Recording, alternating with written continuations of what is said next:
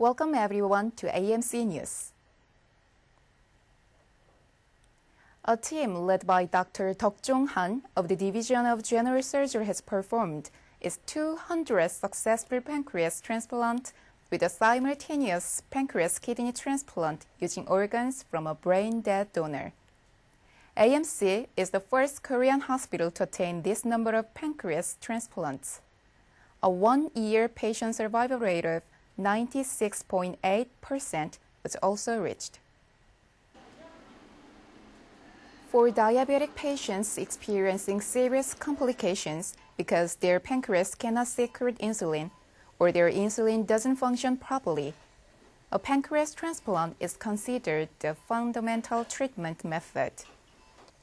However, owing to a general lack of awareness of the procedure in Korea, only a total of 279 pancreas transplants have been performed domestically.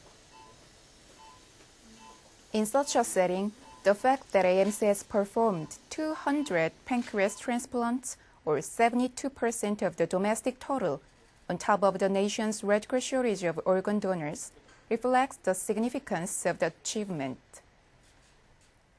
The 1-year and 5-year pancreas transplant survival rates attained at AMC since 1999 are 96.8% and 93.1% respectively. These figures are notably on par with the 1-year survival rate of 97% achieved at the University of Minnesota Medical Center, which boasts the world's highest volume of pancreas transplants at over 2,000, make it the mecca of pancreas transplants. 췌장 이식 수술은 수술에 아주 문제점들이 많이 생기는 수술이고, 당뇨병 환자가 평생 인슐린 써야 되는 거를 하루아침에 인슐린을 끊을 수 있는 가장 좋은 방법이긴 하지만, 워낙 수술 자체가 이제 쉽지가 않고 수술 관리도 쉽지 않고 해서, 그런 면에서 우리나라에서도 아직 췌장 이식에 대해서는 그렇게 많이 활성화되지 않았습니다. 제가 200리터를 했다는 의미는 이제 췌장 이식 수술은 저희 병원에서는 보편 타당화된 수술이다. 이런 정도의 그런 일반적으로 할 수 있는 이런 수술이 됐다. 그런 의미가 있겠습니다.